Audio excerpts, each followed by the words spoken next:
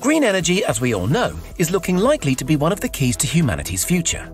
If it's successful, it will represent a societal change with implications for the whole planet. While recycling your bottles and not leaving your TV on standby still has its place, it's becoming increasingly clear that bigger, sweeping changes are needed to redress the climate crisis. In fact, there have already been some mammoth projects in this area.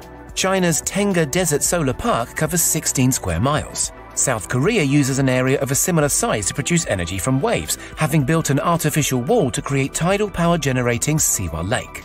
The UK powers around 600,000 homes with a single large wind farm off its west coast, and Canada is set to open the world's biggest green hydrogen plant. Denmark, though, will be taking things one step further, producing an entire offshore island with the sole aim of making a ginormous step in the country's drive towards green energy. The island project the Danish government favour will be 120,000 square metres in size, roughly the same as 20 football fields, and cost $34 billion to produce. On 3 sides, the island will be protected by high seawalls, while the 4th side will offer docking space for boats needed to service the equipment it hosts. And we do mean they are producing an island. The artificial construction will be a large floating landmass located 50 miles off the Danish coast, where it will be tethered in a spot surrounded by wind turbines. Focused entirely on green energy, it will initially produce enough electricity to power 3 million homes, slightly more than Denmark's current total of households 2.7 million. Still better, that 3 million figure is only for phase 1 of the production. In the long term, the capacity to provide energy from the island is expected to grow to a level at which it can fuel more than 9 million households. That's an initial output of around 3 gigawatts of energy, increasing to close to 10 gigawatts over time. It's all part of a larger plan. Denmark's environmentally conscious government announced in early 2021 that they are to switch from being the EU's largest oil producer to totally phasing out fossil fuels by 2050. They're already refusing further permits to search for oil in their North Sea territories. The energy island is intended as the next step, on top of the 40% of Danish energy already produced with wind. It will have multiple purposes. One is to provide a hub for 200+ wind turbines that will flank the main site. Turbines are more efficient when located in the sea, as they can both be larger and make use of typically higher wind speeds. The turbines will be huge. Individually, they could match the 184-meter height of Seattle's Space Needle. As well as the positive effects they'll have on the environment, there will be some downsides, such as the impact of their production and their eventually becoming obsolete. Some studies say that the structures provide refuge for fish and other sea creatures such as oysters and mussels once in place, though of course they can also kill birds. The huge amounts of wind energy produced around the island will be used largely to fuel a large green hydrogen plant. With wind energy so abundant out in the sea, it becomes efficient to split water molecules to release hydrogen using electricity. The process for producing hydrogen from water is one of electrolysis. Essentially, it involves passing current through the liquid, which causes the water to react at the positively charged anode, leaving behind oxygen gas and positively charged hydrogen atoms. A permeable membrane between the two elements allows the hydrogen to pass back to the negatively charged cathode. The net effect is the production of hydrogen gas at one end of the reaction and harmless oxygen at the other. Where the source of the electricity used to carry out the reaction is green, as in the case of the wind turbines here, the whole reaction is essentially free of greenhouse gases and other pollutants. Of course, without the green energy production, you'd still be swapping one form of energy for another.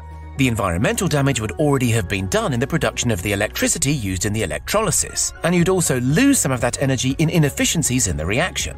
This particular clever combination limits environmental damage, essentially, to the facilities required to build turbines, the island, and associated requirements, and does almost no damage through the energy production itself.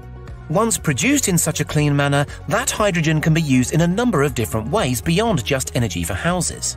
That includes producing ammonia fuel that can be used to run ships in an environmentally efficient way, and producing green fuel for aircraft.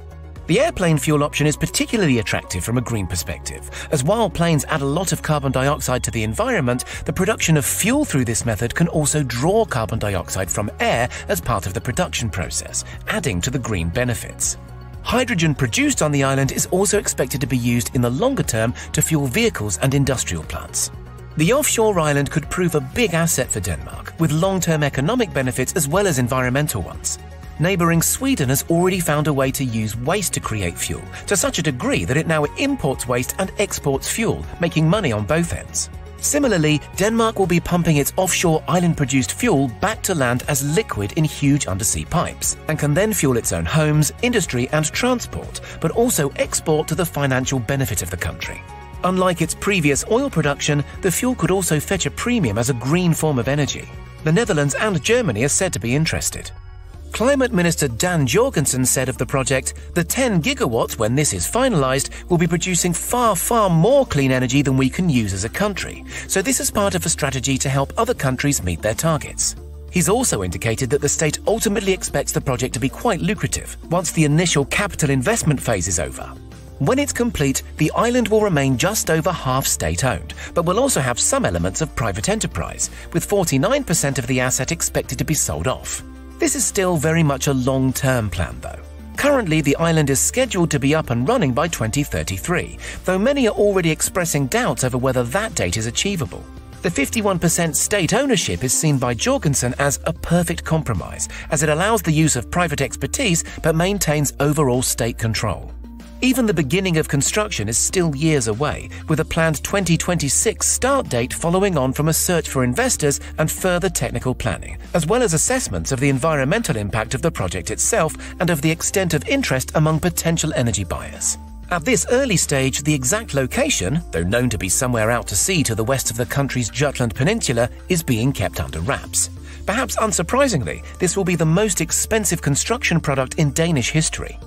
It's the next big step for the Danish wind turbine industry, Professor Jacob Ostergaard of the Technical University of Denmark said. We were leading on land, then we took the step offshore, and now we're taking the next step with energy islands, so it'll keep the Danish industry in a pioneering position. Denmark's green revolution is well underway already, of course. The country already generates more than 50% of the EU's entire wind energy. There are strong laws around biodiversity, sustainable forestry and sustainable fuels.